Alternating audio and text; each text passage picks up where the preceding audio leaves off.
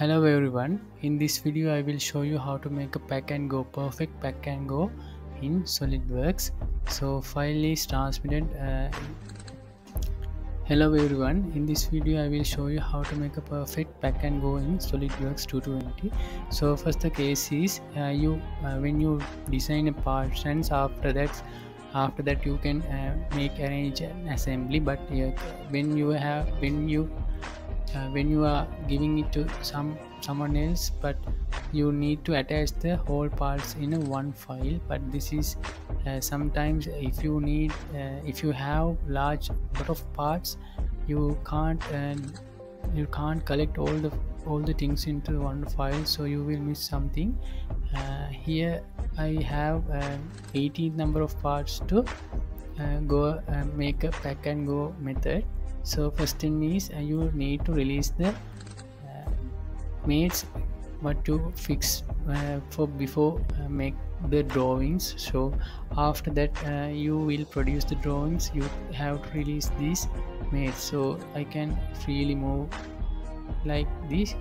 And first thing is the late case is if you fix the parts, fix these parts with the front panel by using these view mates in front panel, you can release the front panel mates. So it is the simplest way to release the parts.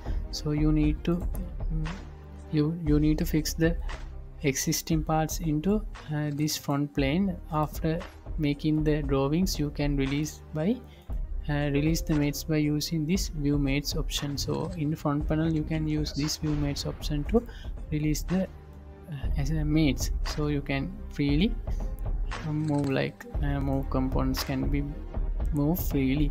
So after that, go to file and you will see the pack and go method.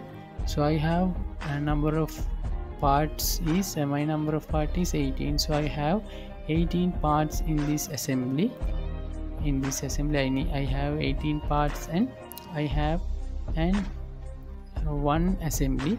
So altogether it is 19 and I have 20 drawings. So I have 18 number of parts, then I have one assembly drawing. So 18 plus 19 and one exploded view result. So now I have 20 drawings. So 18 number of parts and one assembly drawing and one exploded view drawing, altogether 20 drawings. So you can include drawings in here.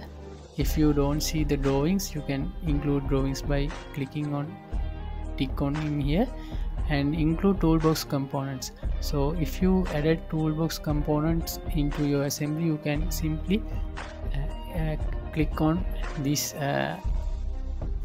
checkbox to apply those toolbox components into the assembly. So include simulation results means if you have motion studies or flow simulations or some things, you can insert into them also in this file. So include custom decals, appearance and scenes.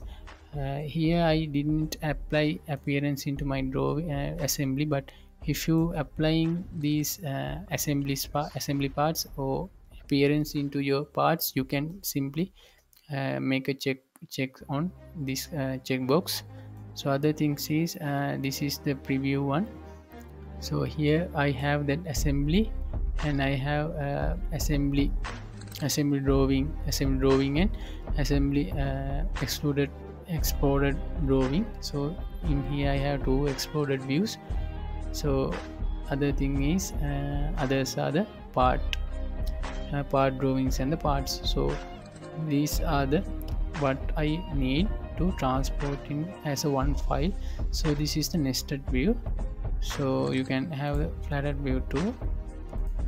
After that my recommendation is save as a zip file.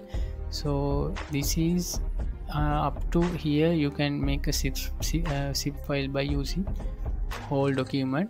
After that, go to this as a single folder. So you can have minimal folder, keep a full folder structure, but in here one zip file is I need a one file and give the location into here. So my file name is as this is, so I'm simply apply save here. So it will generate your zip file into your given location. It may take some time. Okay, now you can see what happened in there. This is my file, so double click and open it.